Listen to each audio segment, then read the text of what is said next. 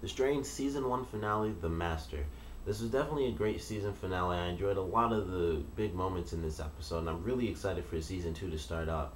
One really big thing, of course, they confront the Master, and unfortunately, he does escape again, and it really, really sucked to see that happen. I was really hoping that they actually defeated the Master, but there was still just all the other vampires, and maybe like um, Ikehurst would take over. There would just be like some sort of weird, crazy power play, and someone else would try to take over as the master and sort of rise to power or something weird like that. But unfortunately, the master does escape in this episode. It was a really cool fight scene that they had, and it kind of sucked. I wish they kind of played it differently because I feel like they still had the chance to kill them or kill the master, but they were kind of just standing there when he wasn't completely, bursting into flames and stuff and melting or however you want to look at it.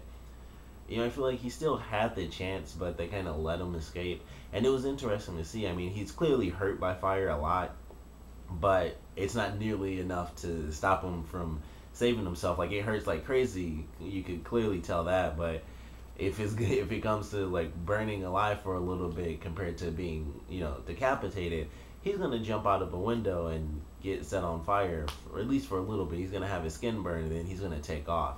But it was a pretty great scene. I enjoyed it. Like I said, the fight was pretty cool. The way they did it when he like jumped out the window and then he kind of called everyone else like, "Come to me."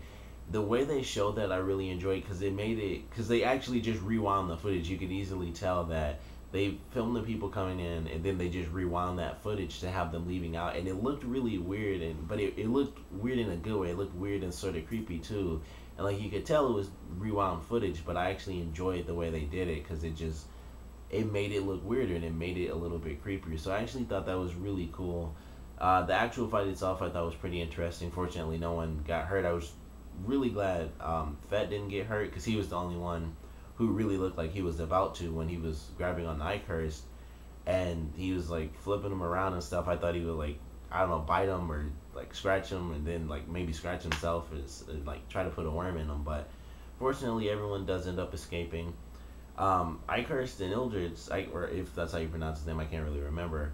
But they kind of like teamed up as an actual evil duo in this episode, and Ildred's kind of lost the like one person who was actually helping him out. So I can't wait to see that guy come back in season 2, and what he's going to be doing because I feel like he'll either run into Gus, who's now working for the Masters, or he'll run into like like basically the group.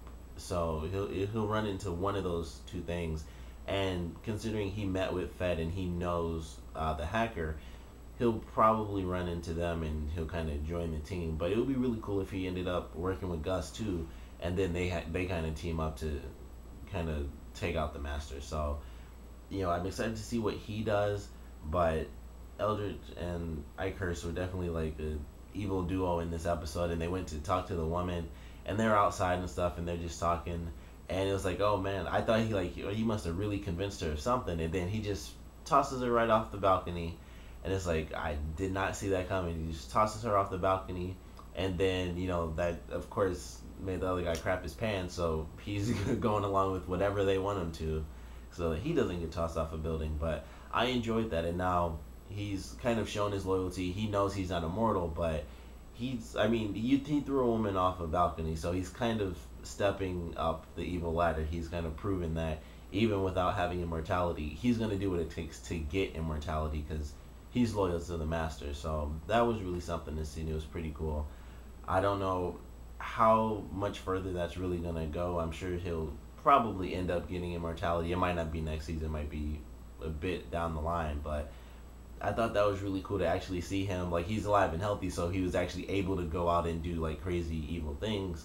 And this was the first time we actually got to see it, so I want to see more of that in season 2 for sure. But I enjoyed that. Of course, Gus being taken in, I guess, by the Rogues and the Masters. We learned that the Master himself was a part of this group. It used to be, I guess, a quartet, and now he kind of took off and did his own thing because I guess he just wants to rule. And for whatever reason, there was an ancient truce, but he decided to break it and kind of take over the human world. So I'd love to get more backstory on that and what the truce really is. where the masters really came from, how they got started, how vampires just came to be, if it's just like, poof, they exist, or they've always existed, or crazy magic or something like that. Because considering it's vampires and stuff, I wouldn't, they haven't shown anything like that, but I wouldn't rule out magic as a possible cause. They haven't, like I said, really gotten into anything like that. It's really just vampires as a virus. But I'd love to get their backstory, what they're doing. The masters are currently sleeping, so that's interesting to see. Like, they're just in a state of sleep. I guess that's why all the blood was on the ground. They kind of just drained them to make them really weak, and they didn't. They kind of just passed out and they left them that way. But I'm excited to see what happens with Gus and what they do to help, I guess, train him really so that he can take on the armies. But I really enjoyed this episode. It was cool to see the big fight. Like, a couple things that caught my attention, like, aside from the master escaping, and I felt like they still could have got him, there were two things I thought were pretty weird. One was like the latch that they had in like the little sewer thing. Even though I could easily see the door and the sewers and stuff still connecting the two buildings, I thought it was really weird that like the string was still there. Like, it could have easily been used, but when they went into the thing, you could clearly tell it's just the sewer. Like, no one in that building was actually using that sewer, so it seems so weird that the string was still there. Like, it didn't just wither away after 90 plus years. Like, it didn't just stop working or anything. It's just a 90-year-old string that still works. I thought that was kind of weird, but like, it was just that, and that was really it. I mean, that, and they were talking about how the TV wasn't working, and before they all left to go take on the master and stuff, there's a part when F gives his son the sword, which I thought was a really cool scene. It was a really great scene when it was like a nice sort of advancing moment for his son, because all the crap they've been going through, F didn't want to really put his son in front of that, but he had no choice at this point. So I enjoyed that scene. But in the background, you could clearly hear the television, and I thought that they were going to talk about that, and they would say like, oh, these are the effects, because this was, of course, after the woman was tossed off the building. So it would be like everything they did using the emergency broadcast system, it didn't actually work because they threw that woman off. So now they kind of control everything the way they want to, and they would kind of brand F as a criminal again. And I thought they were going to talk about that, but they kind of skipped over it. And it could easily be a deleted scene. I feel like it's something that you can hear it in the background. We didn't get to see it on TV. I feel like it probably is a deleted scene, but that was something they skipped over in the episode, and I really wanted to see that, because you can hear them say F's name. Like, they said like F Goodweather from the CDC and stuff, and you could hear some words on the TV, and that was a big deal in the beginning of the episode when none of the channels were on. So I was hoping we get some explanation on that, but they kind of skipped over. And like I said, it could be a deleted scene. They just, all the stuff they had in there was important, so sometimes you just got to pick and choose what you're going to cut out. But that was something I did notice, because you could hear the TV on in the background now. Of course, the end of this episode was kind of messed up. I knew that was going to happen. They went back to the house, and Kelly showed up, and that kind of sucked. And she didn't get killed in this episode. She got shot in the arm,